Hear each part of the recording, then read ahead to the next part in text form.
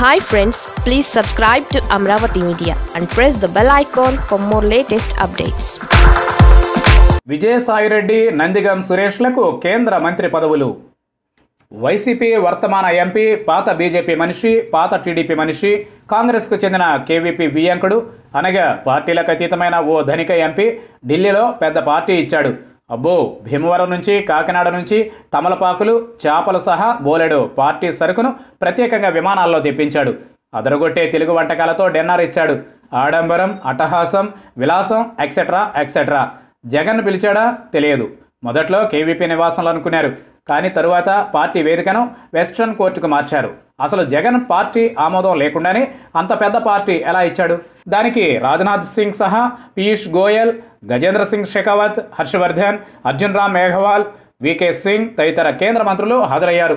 అది కాదు అసలు సంఖ్య, దాదాపు 350 మంది ఎంపీలు హాజరయ్యారట. విశేషం అది కాదు నిజానికి. అమిత్ షాను, మోదీని కూడా పిలిచాడు కానీ పౌరసత్వ బిల్లుపై చర్చతోనే సరిపోయింది వాళ్ళిద్దరికీ. జగన్ పోలేదు, అది పక్క. సాయిరెడ్డి బిల్లు ఆమోదం తరువాత కూడా అమిత్ షాతో ఏదో మాట్లాడుతూ ఉండిపోయాడు. అవినాష్ రెడ్డి ఏమో ఇక్కడ వివేకా కేసులో దర్యాప్తు వేగవంతం అయింది కాబట్టి కడపకు వచ్చేశాడు. మిగతా వైసీపీ ఎంపీలంతా దాదాపుగా హాజరయ్యారు. అది అసలు కథ. నిజంగానే జగన్కు ఈ పార్టీ ఇష్టం లేకపోతే, అది పార్టీ వ్యతిరేకం అనుకునే పక్షంలో అంతమంది ఎలా హాజరవుతారు?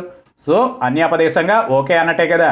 పౌరసత్వ బిల్లుకు లోక్సభలో, రాజ్యసభలో మద్దతు పలికింది వైసీపీ. ఒకవైపు తెలుగుదేశం తిరిగి ఎన్డీఏలో చేరడానికి మోదీ చల్లని చూపుల కోసం తాపత్రయపడుతున్న నేపథ్యంలో టీడీపీ సభ్యుడొకరికి కేంద్ర మంత్రి పదవి దక్కబోతుందని టీడీపీ క్యాంపు ప్రచారం కూడా స్టార్ట్ చేసిన నేపథ్యంలో రఘురాం పార్టీకి అంతమంది ఎంపీలు, అందులోనూ వైసీపీ ఎంపీలు హాజరు కావడం విశేషం.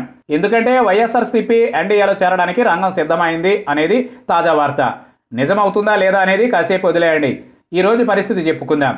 పార్టీ అవసరాలు, తన వ్యక్తిగత అవసరాలు, రాష్ట్ర అవసరాల నేపథ్యంలో జగన్కు ఇప్పుడు మోదీ, అమిత్ షా కావాలి. అది నేపథ్యం.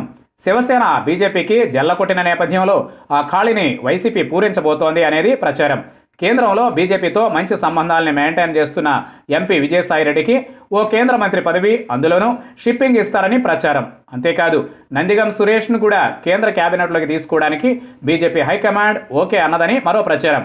ఇంట్రెస్టింగ్. మరి మోదీ, అమిత్ షా చల్లని కరుణ కోసం ఒకటే తాపత్రయ పడిపోతున్న చంద్రబాబు అండుకో ఆశలేం కావాలి? చూద్దాం, అప్పుడే అయిపోలేదు కదా.